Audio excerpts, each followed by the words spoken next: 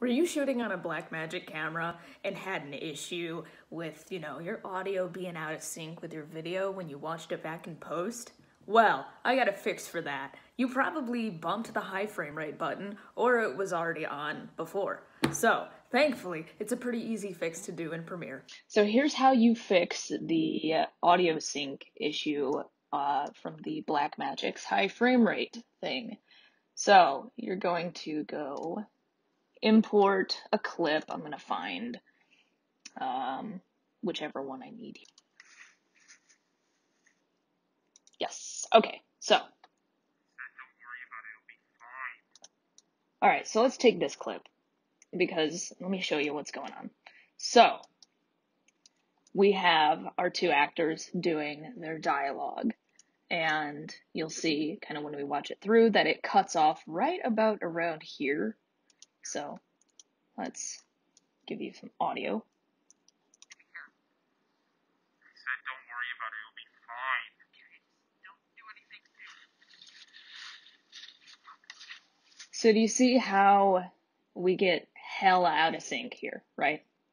So the fix for this that I found is you're just going to take this, unlink it. You're going to take the video clip, right click, go to speed duration, speed it up to 125.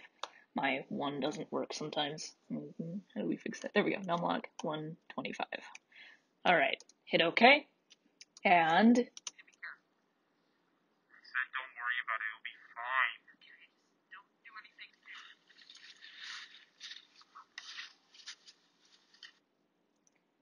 and that fixes the issue. Okay, sorry, quick side note. So 125 doesn't always work.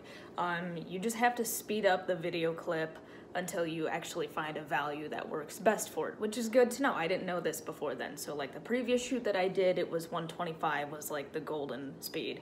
But for this one, it turned out that it was actually 130 that was the best. So, play with it, adjust it to where it needs to be, and it's a pretty easy fix. Just you find that one value that you need. So like on this clip, it's 130. Assume it's going to be 130 for the rest of them. Obviously, check it over and whatnot, but that's just, how you fix it. You unlink your audio in your video. You just start speeding up the video until it matches up with the audio. And that's how you fix the problem.